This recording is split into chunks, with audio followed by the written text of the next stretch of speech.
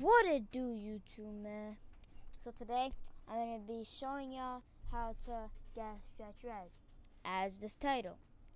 So all you're gonna have to do is press escape, go to your settings, and then advanced graphics is right here. It's under graphics, advanced graphics, right?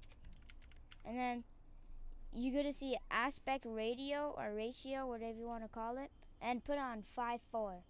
5:4 is the stretch res, and auto is the normal. And if you don't know what auto looks like, I'm gonna show y'all.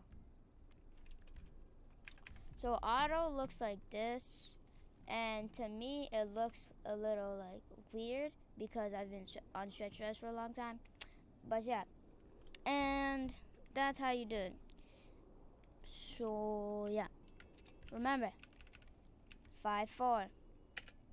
There you go. Bye, gang.